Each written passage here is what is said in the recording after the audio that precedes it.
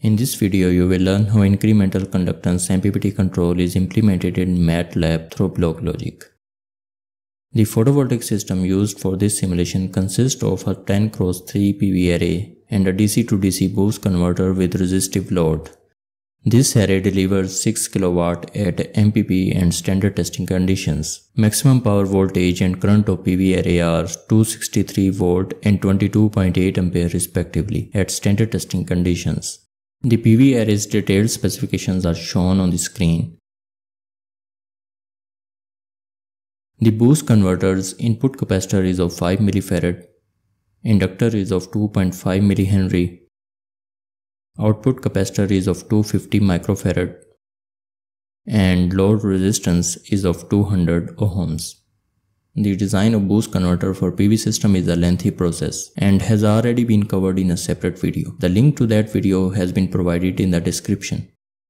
The controller for the photovoltaic system senses the voltage and current of the PV array, processes them using the incremental conductance MPPT algorithm, and produces a duty ratio.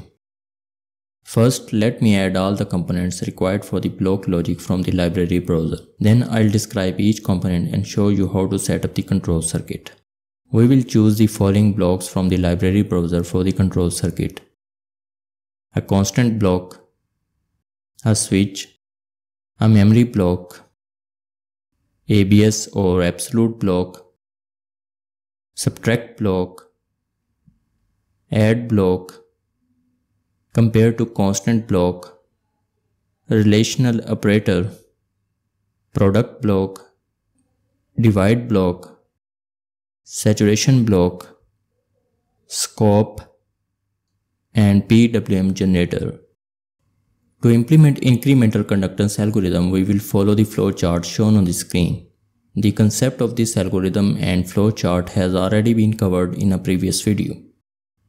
Instantaneous values of array's voltage VA and current IA are sensed by the voltage and current measurement blocks respectively. We will use product block to multiply VA and IA to calculate array's power PA. The purpose of memory block is to store the instantaneous value of signal for one simulation step. We will use memory blocks to store the instantaneous values of VA and IA. In the next simulation step, these stored values of VA and IA are subtracted from their instantaneous values to calculate delta VA and delta IA respectively. Next, we will check whether delta VA is equal to 0 or not by using the absolute and compare to constant blocks. The absolute block computes the magnitude of VA, and compare to constant block compares the absolute value of delta VA with 0. If absolute value of delta VA is greater than 0, then comparator's output is logic 1 or true, otherwise it is logic 0 or false. We will use output of this comparator as control signal for switch blocks. Before that, you should understand the working of switch block. The two inputs at the top and bottom sides are data lines, and the input in the middle of the switch is a control line. When control line is logic 0, data at the bottom terminal appears at output terminal of switch.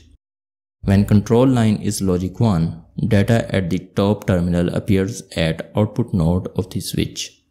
So when this control signal is logic 1, it means that delta VA is not equal to 0. Therefore, delta VA is passed to this divide block through the switch, which is also connected to delta IA, and incremental conductance, that is delta IA by delta VA, is calculated through this circuit. If delta VA is equal to 0, then we cannot calculate incremental conductance, and simply 1 is passed through the switch to the divide block, which then gives the output delta IA. We will also calculate negative of the conductance, that is minus IA by VA. Then we will check whether incremental conductance is greater or less than the negative of the conductance by using a relational operator block. If it is greater, then output of this block is logic 1, otherwise logic 0. Now to increase or decrease the duty ratio, we will use two more switches. We will use output of compare to constant block as control signal to one switch and output of relational operator block to another switch. In case when delta VA is equal to 0, we will make the decision on the basis of value of delta IA. When delta IA is equal to 0, it means we are at MPP. Therefore, we do not need to change the duty ratio.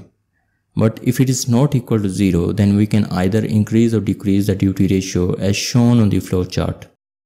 So whenever value of delta VA is equal to 0, we will keep positive perturbation, that is plus 0.01. For this purpose, we will use a constant block which stores the value of positive delta D. When delta VA is not equal to 0, then we will make the decision on the basis of output of relational operator block. If delta IA by delta VA less than minus IA by VA, then we will keep positive perturbation, that is plus 0.01. If delta IA by delta VA greater than minus IA by VA, then we will give negative perturbation, that is minus 0.01. Saturation block is used to limit the duty ratio between 0 and 0.85. A memory block is used to store the instantaneous values of duty ratio, which is added to the delta D in the next simulation step to calculate new duty ratio. The duty ratio produced is passed to the PWM generator. Switching frequency of PWM generator is set to 25 kHz. This PWM signal is connected to the MOSFET switch of the boost converter. To display the graphs of VA, IA and PA, scopes are used in the circuit.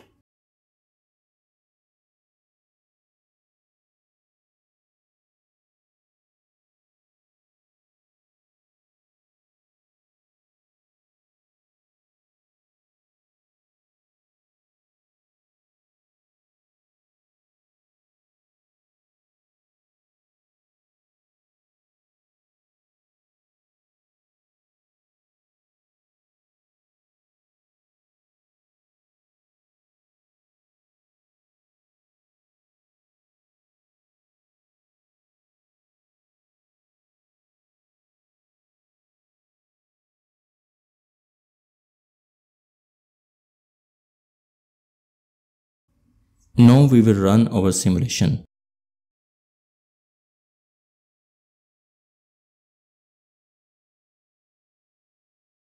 This is the graph of array power. You can see in the signal statistics window that mean array power in steady state is 6000 watt, which is the maximum power point of the PV array.